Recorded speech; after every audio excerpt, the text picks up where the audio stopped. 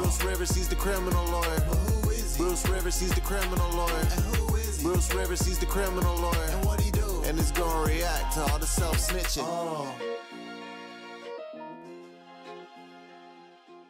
Hi, this is Bruce Rivers. Welcome to another episode of Criminal Lawyer Reacts. I'm Bruce Rivers, board-certified criminal defense lawyer. Before we get into what we're talking about today, today's episode, like all of them, are brought to you by eforms.com. What did I say? I said eforms.com. That's eforms.com. If you need a form, let's say you need a will, or let's say you need a power of attorney, or a loan agreement, or just anything legal that you need a form for, go to eforms.com and don't hire somebody like me.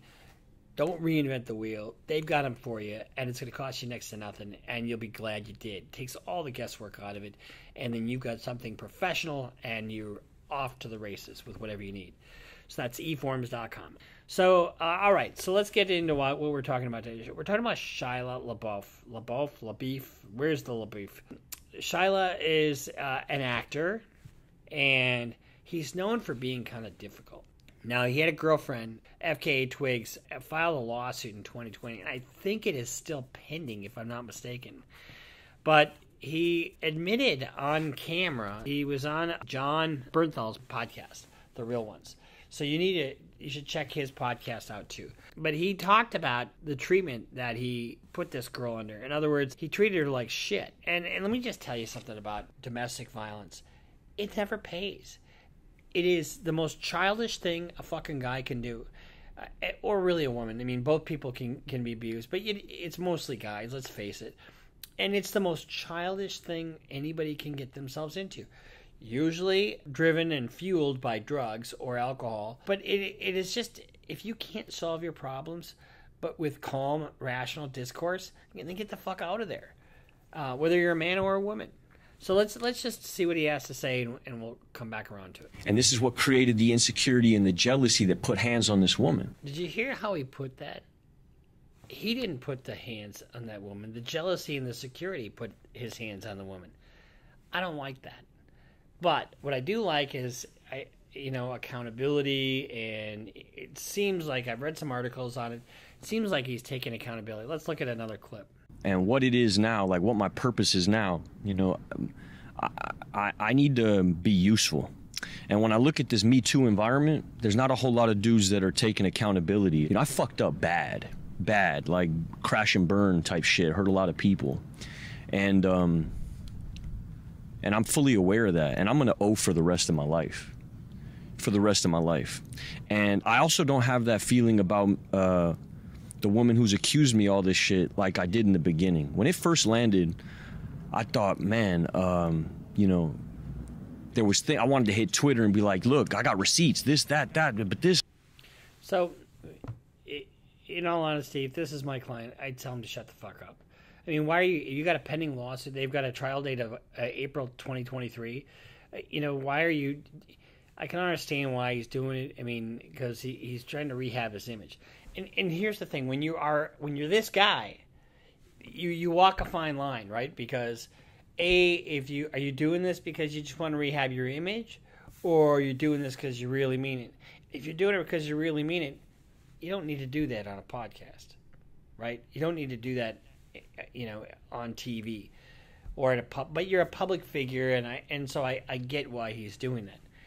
And I just, and we'll get more into this interview, but it's just, we'll see, are you making amends to the people that you hurt?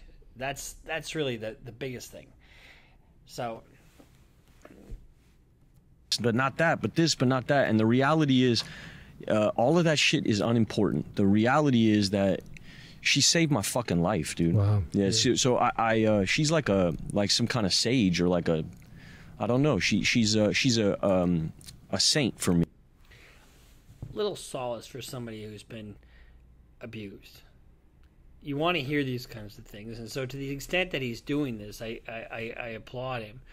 But it is suspect, because whenever anybody does this, why are they doing it?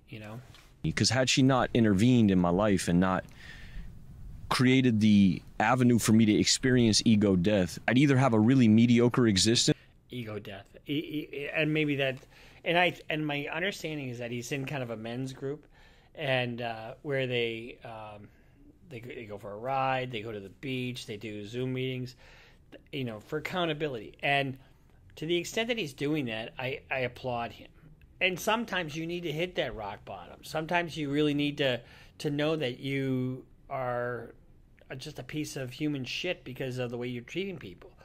Because, you can't fucking do that. You can't treat people like shit and expect to have a decent, untumultuous life.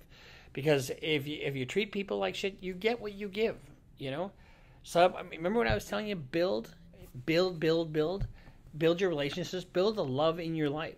Guess what? If you build love by giving love, it'll come back 10 motherfucking fold. Absolutely it will. Created the avenue for me to experience ego death. I'd either have a really mediocre existence or I'd be dead in full. Antithesis of being a friend is walking away. I am not going to walk away. Like, I am always going to love you. I am always going to support you. But no matter what the case is, my job as your friend is to, in whatever way you allow me to, or you allow me to be a part of that process, is to make sure, one, you never do it again. Make sure, two, that you're in a healthy process. And number three, that I'm a support system for while you're going through that. Yeah, I got amends to make. I got a long list of people that I need to make amends to. And so what I want to say to those people is I get it, Well, and here's the thing. When you've been abusive to somebody, they don't want to fucking talk to you. And they shouldn't want to talk to you. So he doesn't probably have, and especially if there's a lawsuit that's pending, he probably doesn't have direct access to somebody to tell them, But making amends is part of treatment. And if you're going through either whether it's chemical dependency treatment or anger management or whatever, it's part of that process. It doesn't seem, when it first hit, it was like, I wanted to air it out and talk about specifics, and none of it really matters. I heard that. Doesn't matter to you. None of it really matters. Yes, it does matter. Those specifics do matter. That woman, and in the process of doing that, I hurt many other people, and many other people before that woman. And many other people before that woman. And one of the things, I have a friend of mine who actually was on a movie set with him. And they said, he's one of these method actors, the kind of people that they are the person, during the filming of the movie, and then you can't talk to them, except for you're talking to the other person, whatever. Artists are who they are, and some of them are absolute batshit crazy. Not saying that he is necessarily, but he's saying the right things. I was so competitive. My acting wasn't collaborative. It was competitive. It was a sport. And my life was this way. And this is what created the insecurity. So my life is competitive, and life should not be competitive. There should be times where you're competitive. When I'm in a courtroom and I see the other side, like in this trial that I just won, the whole fucking trial, I was giving our opposing counsel so much shit. It was so fun, and I was just calling him Tony the Tiger and, whatever. And, it was good-natured ribbing, and it was competitive. But when it comes time to your personal life, somebody that you love so much, you should not be competitive with them at all. And the jealousy that put hands on this woman. The jealousy that put this hand. Let's watch that again for a second. My life was this way, and this is what created the insecurity and the jealousy that put hands on this woman. It's what created the insecurity, and the jealousy that put hands on that woman. Really? So it wasn't you; it was the insecurity and the jealousy. It's a way of distancing. That's why I get suspect of stuff like this, because he's got no emotion, and he's really just rehabbing his image. The man that was involved in that relationship was constantly comparing himself to other people. The man that was in that relationship. So he's saying he's not that guy. And the problem when you do that is, and I see this all the time in court, where people, they distance themselves from the true acceptance of responsibility, right? Because that's one of the hallmarks of getting somebody a sentence reduced. When they accept responsibility, the judge looks at it and says, "And how is that evidenced?" It's evidenced by the actions that you take, by the remorse that you feel.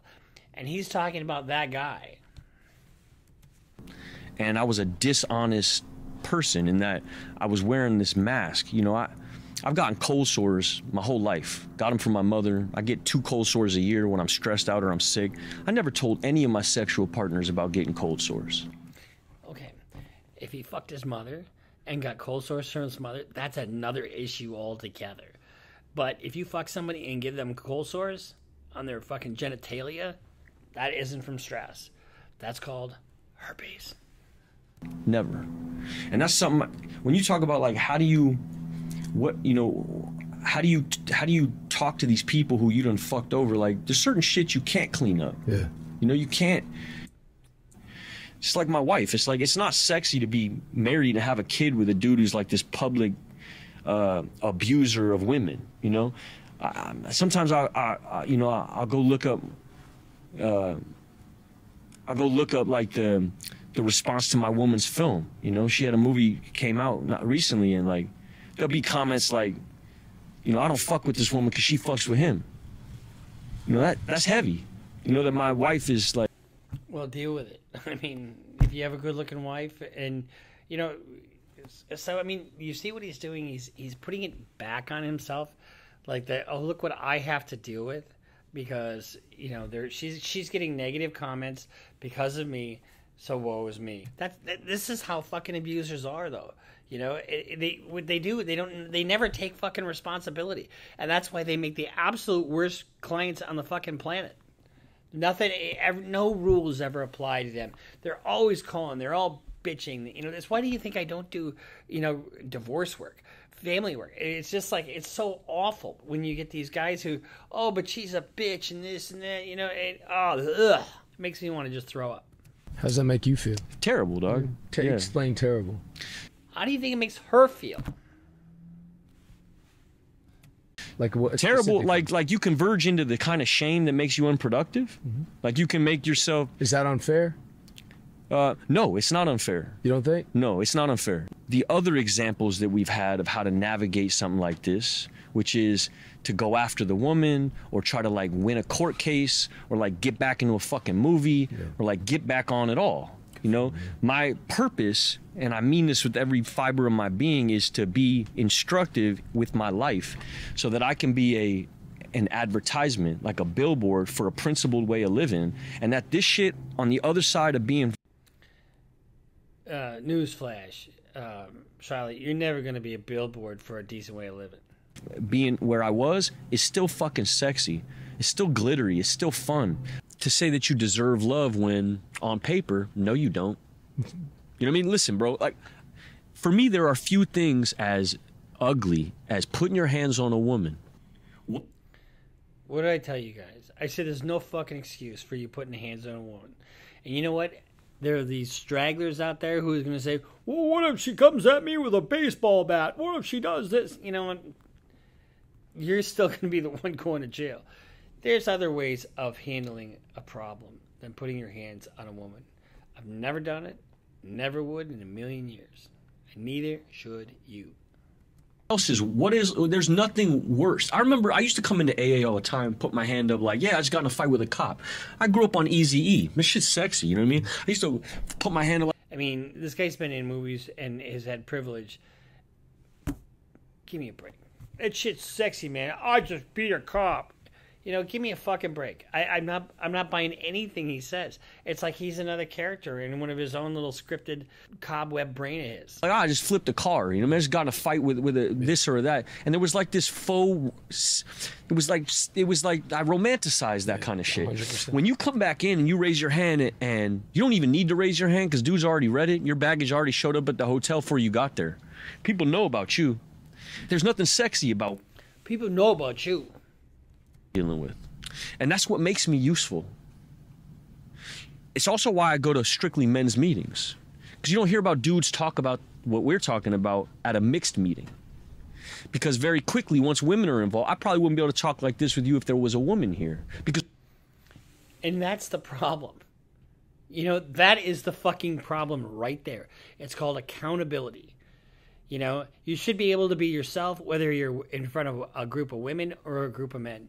And I can tell you this, I have absolutely no problem with who I am in front of women.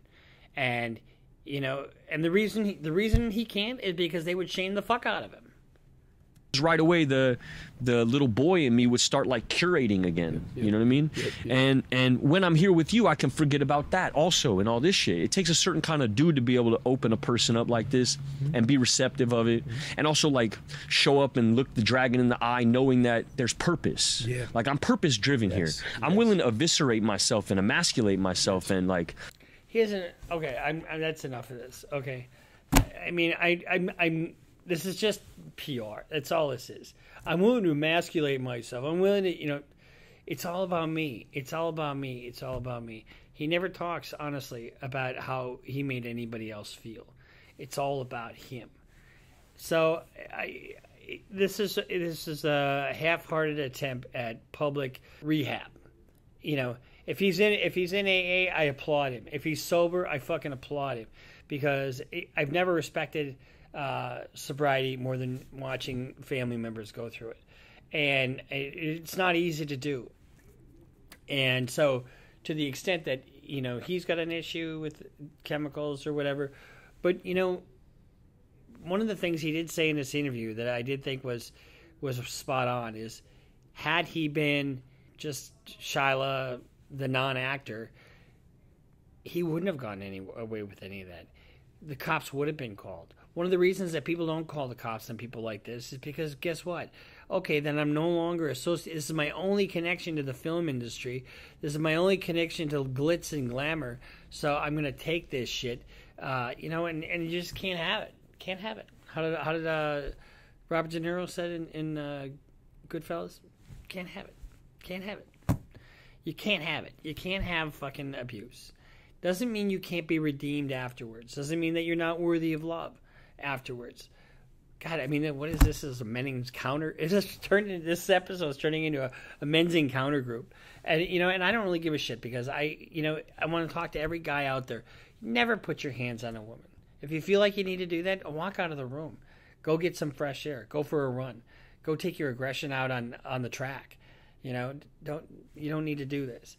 And that's why I really hate domestic cases, unless it's really clear that the other side is at fault. And I've had those cases too. So this is just our reaction to Shia LaBeouf. Is it LaBeouf or is it LaBeouf? I don't even know.